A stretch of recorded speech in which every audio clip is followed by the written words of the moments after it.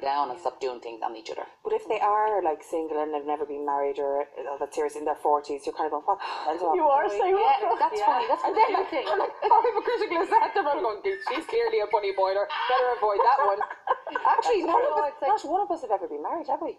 Oh, I haven't, no. No, but I've lived with somebody for 15 I've been years. I think engaged that twice, qualifies. that's about it. Yeah, that does. I mean, the moral of the story is take absolutely no advice from any of us when it comes to love or marriage, because we're all disasters. Anyway, time for a quick break. So, what's it like though coming back to something that's been so iconic and so loved and so a part of Irish comedy to like your life must have changed so much. Like in that 10 years, what Well, I've four children. Well, I've four children.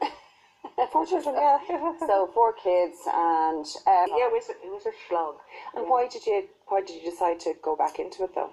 I think it's just. I mean, bring me through from the very start, like how you came up with the idea to what you're bringing on tour now. Well, I think it's kind of